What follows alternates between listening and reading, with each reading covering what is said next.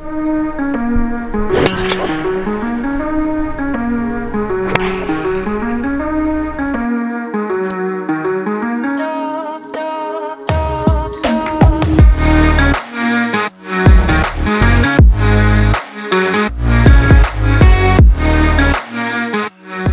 back to the channel. We're at Remedy Oak today. This is by far one of my favourite golf courses in the UK, one of my favourite layouts. This course, I think, sort of like goes under the radar. If you're around like the Bournemouth area, you probably know it very well. But if you're from other areas, you may not have heard of this one. I filmed here with Konig. We did an 18-hole match, which was last year. Since then, I've been buzzing to get back to this course because, as you can see, it's all like cut out the woods. Really good course design, and the course is in like unbelievable condition. So what we've got today, I'm on my own, me and the cameraman. I'm gonna play 18 holes. I've got shot tracer. I know a lot of you left a few comments about that one. I'm going to talk through exactly what I'm doing, talk about plans coming up golf wise and stuff, and just enjoy this golf course. Okay, first up we've got 417 yard par 4. There's some bunkers in play, but I think we're just going to hit driver. This kind of suits the new shape that I'm going for. Little cuts. See what we can do.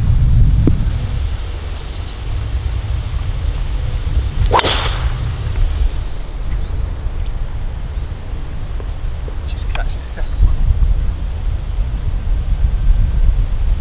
Might be out of it.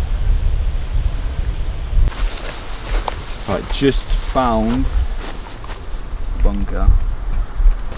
I got 91 yards, and yeah, this is literally the purest golf course, isn't it? So, as before we get into this, if you could actually leave this video a like. I don't usually ask for likes, but traveled 2 hours and we've got an unreal day. So let's try and get this to like 1,000 likes. Got 52. If we can get this just over the flag, ripping back.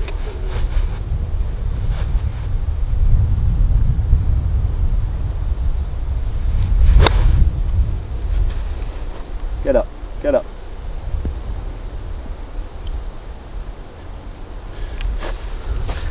Yeah, that's a good shot, isn't it?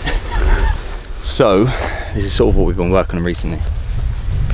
So this was before, this was a putt all day, even though you're playing up 20 yards of rough, but I'm going to try and get a soft little 56 landing sort of like just at the top.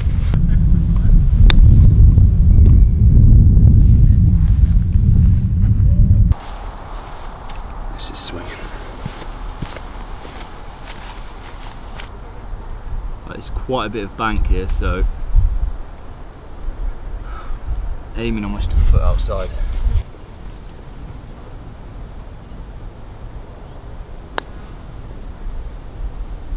Oh!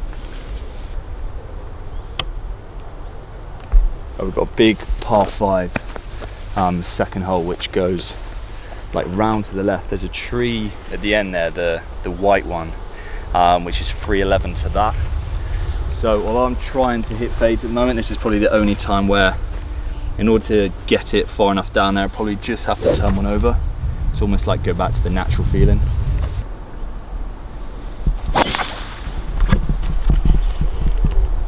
That'll do. Keep going. Keep looking. Done. I could actually be right behind it. This is not ideal. Probably have to turn this over an extra 30.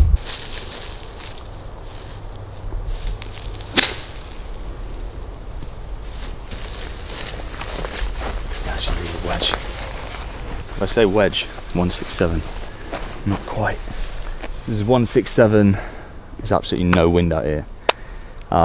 This is probably down about 4. It's almost like very stock 9-iron. Ball is slightly above.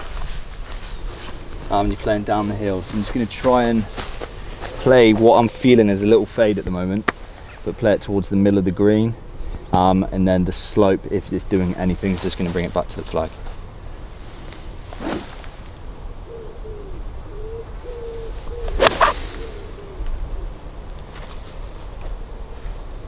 Just going to cut the front right. It's the first one's landed just short, sort of like rip back on. I actually hit one just for the gram afterwards. which has ended up like 8 foot away, which I'm going to show you a little replay of now. Maybe don't need shot tracer, just need a Huawei.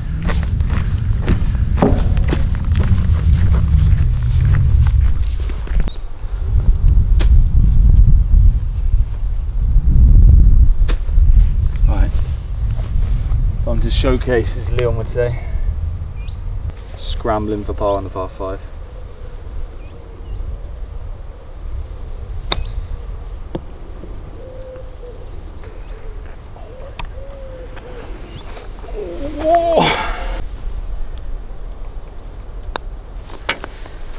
Right, we've got a 420 yard par 4 now. This is actually screaming this little cut, right? So you can aim, there's a big tree in the distance there you see. You aim pretty much straight over that and just let it peel off of that, basically.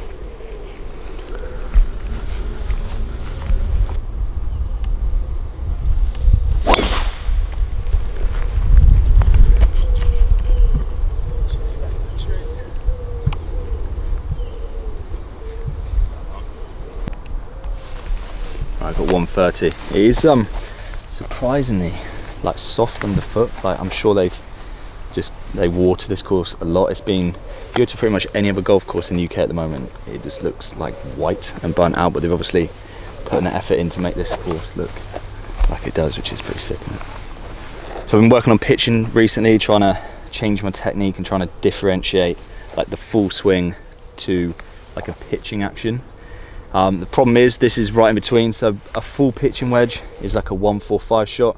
So instead of going into pitching action, which I'm trying to do, which I'll explain that in a future video, I think this is just sensible, just a little wedge. That pin looks like it's sort of like tucked on the left side, so based on what Steve was saying the other day, I think I just play a cut to sort of like middle of the green, probably about 10 foot right of the flag.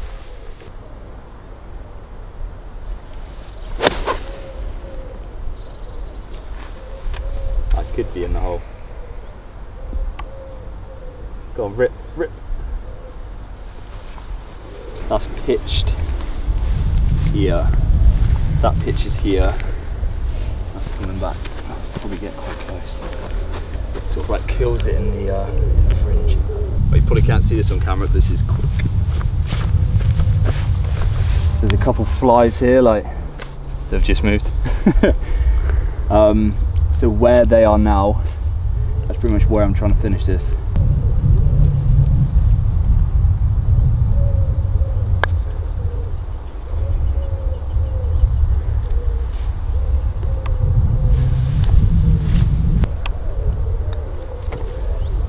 So after playing with Steve the other day, one of the biggest things he said was stop trying to do so much of it and just try and make it a bit more stress-free. And I've been so guilty in the past of almost going like bobber mode and trying to shape every single shot just as you see the hole, but it just makes so much more sense what he's saying. Obviously he's got like bags of experience, he knows his stuff, so I'm just trying to sort of like take what he said on board and just develop a bit more consistent shot pattern. So for me, like, I find it really hard to control a draw, even though that's my natural shot pattern, but I'm trying to now just work on sort of like a 5 to 10 yard cut throughout the bag and just get a predictable ball flight. Got another absolute gem of a golf hole. So this is 200, so we're playing like full backs today. There's 217 yards to the flag, which is sort of like front-ish. It's probably about 225 middle. Now numbers like 5 irons about 220, 6 irons just over 200. So I'm just going to feel like I'm taking like a tiny bit off a 5 iron here. Yeah, this again is just prime little fade.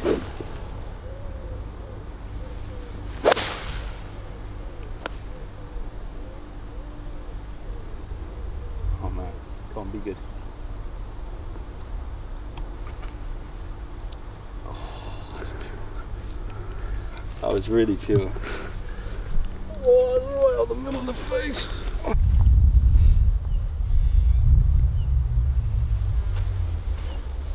If anyone wonders what I'm doing, basically I'm just trying to get a feel for land with my feet. I'm not trying to like ruin my line. My feet are telling me this is pretty much straight. My eyes sort of agreeing, so when you get them both correlating, you just got to hit it on that line. It's slightly downhill.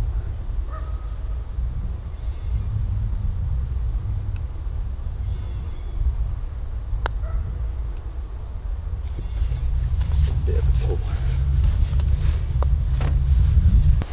Yeah, we've got 500, was it 535? But the shape of this hole, so you got trouble down the right. You got hazard which cuts in, I think about 270, 280, and it makes the hole basically do this. So all I'm really trying to do is get a 2-iron in play. Just bump one up about 250, 260.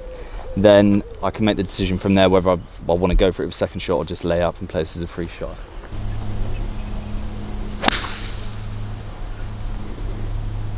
Turned it a bit. But yeah, we're laying back. There's like 100 yards to work with, so slightly errant shot and fine. Right, it's an interesting one here because we've got two, I think it's about 240-ish. It's like front middle. The pin's back, probably about 260, 265. So the layup's actually way more closed in, and that yardage is only really a 4-iron. Like whatever wind there is, it's slightly downwind. And as you get up there, if I aim this left side of the green, I can miss like 20 yards both ways and still be fine. So it should be 4-iron, sort of like middle of the green.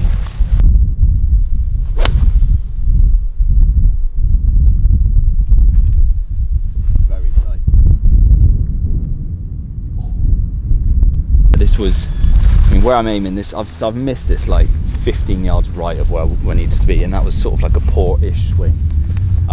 But you can see the landing area that I'm actually trying to hit is so big. It's really not much danger. And actually knowing, the other thing I picked up from Steve, actually knowing where to hit the ball to give you like the most margin for error, not only is that obviously the most sensible option, but it like frees up your golf swing. So if you're hitting a 240 yard shot with a 4-iron, you've got 50 yards to work with, you can just make like a free golf swing. Instead of looking and thinking I've got hazard right, hazard left, I'm thinking, right, I've got a 50 yard window. So anyway, this is the short game.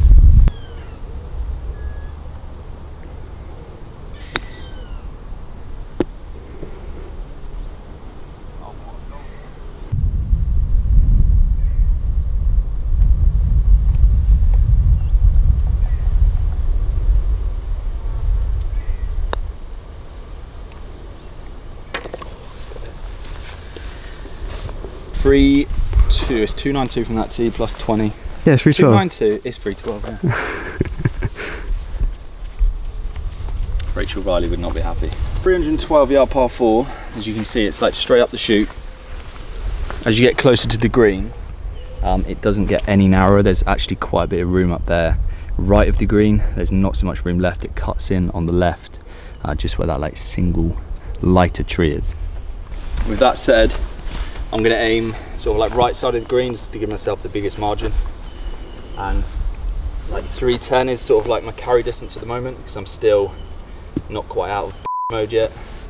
I still need to put on a few more kilos, so yeah, just hitting little pats at the moment.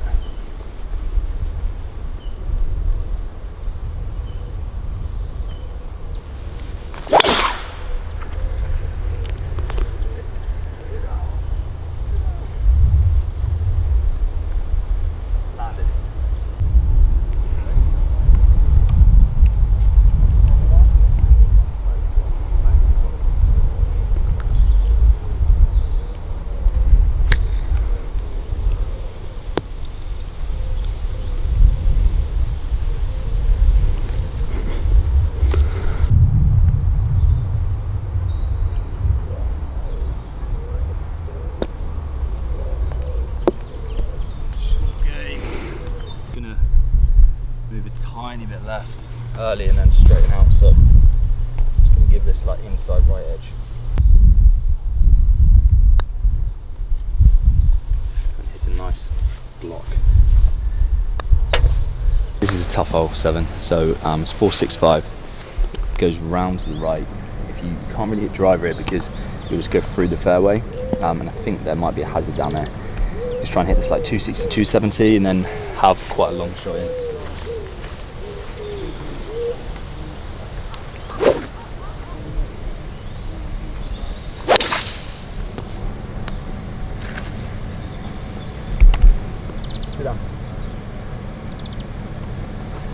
So we got 215.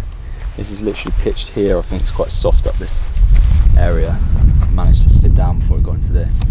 215, whatever wind there is, like 10 mile an hour probably, is like going down from the right. So I think if I get a 5 iron, like turning slightly, it's just going to carry, like ride the wind and go quite long. So 6 iron. 6 iron is like 205 in the air. So with the wind, it should be perfect. I'm just going to aim this. That pin's tucked like real far on the left side, so I'm just going to aim middle of the green. Try and cut one in there.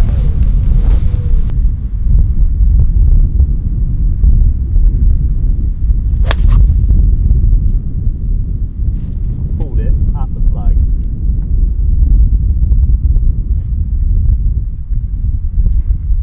I did not mean to go for that flag. I'm not going to lie. As you can see, like I just thought I'd go back to the draw for that one, aim at middle of the green and just try and turn it in there with 6 iron. Just ignore what I said just earlier. Right, I'm at level. Not gonna do much. Right, gotta get a good read on this. Yeah, pretty straight.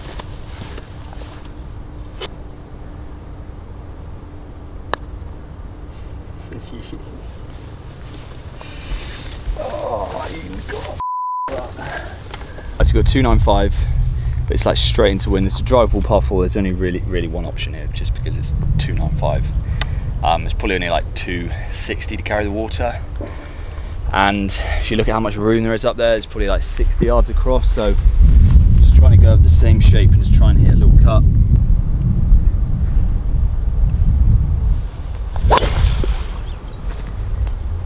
Left bum cut.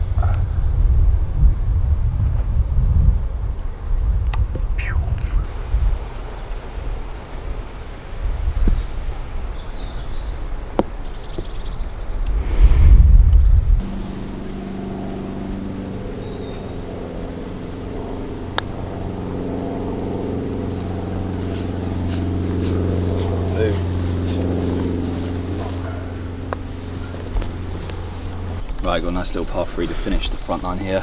Flag looks like it's, in fact, let's look at the zoom. Yeah, flag's way back. So this is in between 8 and 7, but the wind's definitely like into a tiny bit. So it's gonna go easy on a 7 iron, aim centre of the green.